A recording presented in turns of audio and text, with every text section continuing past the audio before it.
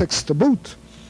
And here I wish to push my own point of view, not only a shared point of view that I may have with others, such that occurred in Germany with the Greens,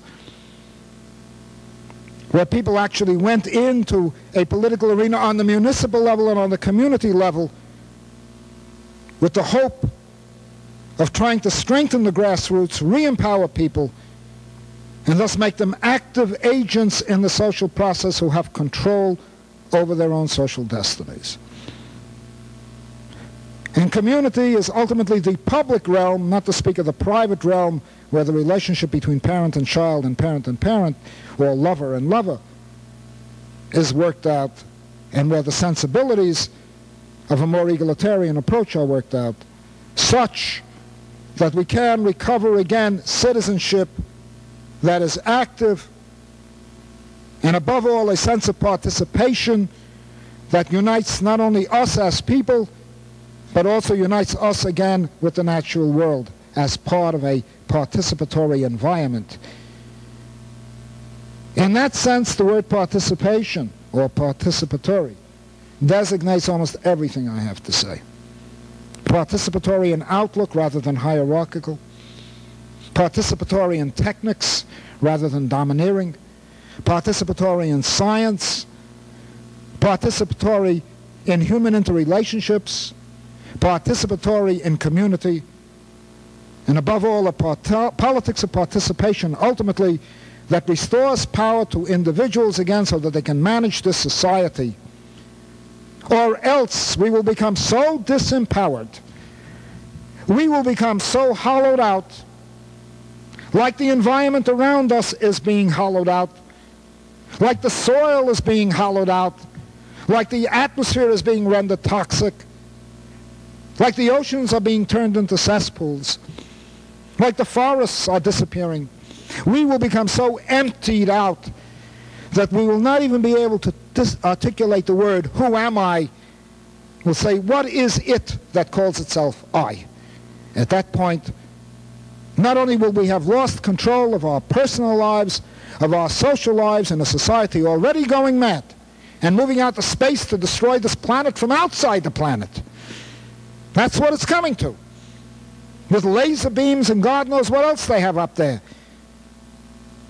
But we will have finally become mere corpses, so hollowed out that nuclear devastation or ecological devastation will just be the final burial act, the funeral of what is already dead in all of us or in generations to come. That is what is involved in restoring community, in restoring and recovering a new ecological sensibility, in recovering a new education, recovering a new technology, a new science, and a new relationship with the natural world. Thank you.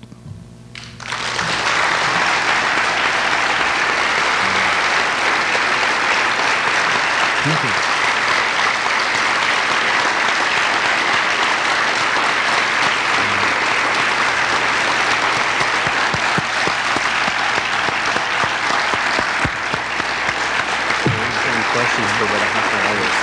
Yeah, it took 1 hour, less than an hour.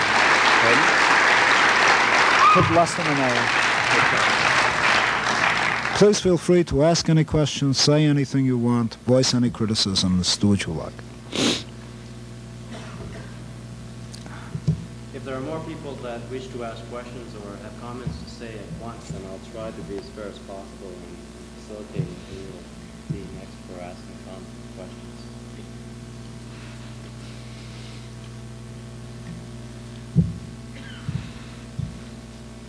A long time ago, I heard a phrase that has always stuck with me, and that is, let us not mistake common sense for genius. I think in a way that's meant, what has happened to common sense to people? What has happened to the sense of what you're calling rootedness? I guess what you're saying is pretty broad in all of the spectrums. So what has really happened to common sense? Where does that come from? It's become terribly common. No, I'm very serious. Common sense at its best is visionary, is speculative. The best common sense I've often seen have been among children.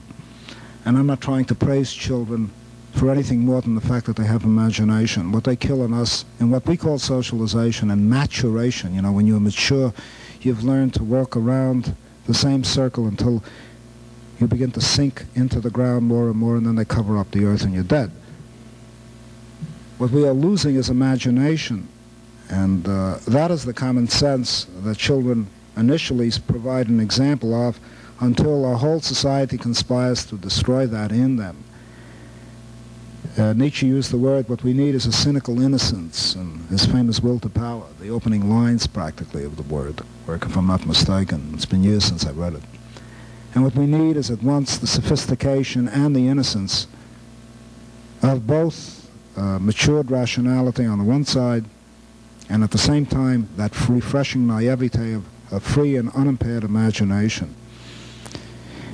I was in France in '68 during the May-June student uprising, and the outstanding slogan, of course, was imagination to power. Be realistic, do the impossible. I can go on and on with these exquisite demands that were being raised. What has really been killed in us, in addition to personality, in addition to a sense of individuality and selfhood, that gives us the confidence not to feel that we have to be on top of the heap. Among other things, that reinforces a whole hierarchical mentality. When you feel inferior, you are inferior, even though you're not inferior. You know what I mean? You develop what they call a complex. So what we need now is the recovery of an imagination that can see in the idiosyncratic and the eccentric, in the great richness of variety about us, a place in the whole. You see, that is what has been lost in what is commonsensical. And what we now have are stereotyped images. We look at too many pictures, whether on television or in the cinema, or in our books, or in our periodicals, you see. We read captions at most, in many cases. Not I'm saying this is true of everyone, of course. I'm saying this is all too common.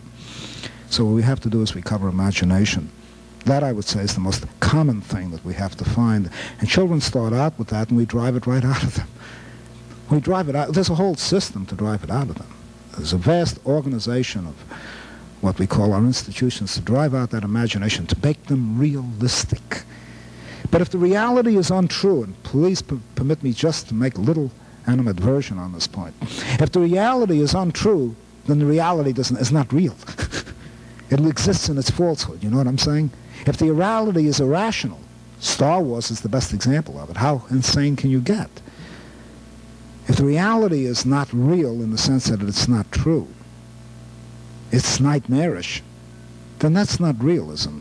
The highest realism is the utopian daydreaming of people, whether in their everyday moment when they sit and look out of an office window and develop fancies, be it a Caribbean vacation or a beautiful act of sexual activity, whatever you like, at its best. Or the imagination of people, of children, who personify doors, chairs, talk to, and have that spontaneous, free-giving flow. And our main job is not to destroy that. Our main job is to impart rationality to it such that it is not destructive of that imagination. So that is the common sense I treasure the most, that which we all share in common until it's driven out of us. Please. Yes. I like everything you had to say, but it seems to me that applause is a form of objectification and consumerism. Do you agree with that? Am I opposed to gentrification? Is that what you said? Oh, objectification. I'm sorry. I have a little trouble hearing. Please forgive me. I have all the ailments of a man in his mid-60s, so one of them is loss of hearing, somewhat. Do you agree with that? Do I agree with what? That applause, that us applauding you is a form of objectification. No. It's a cordial, friendly tribute, and I applauded you back.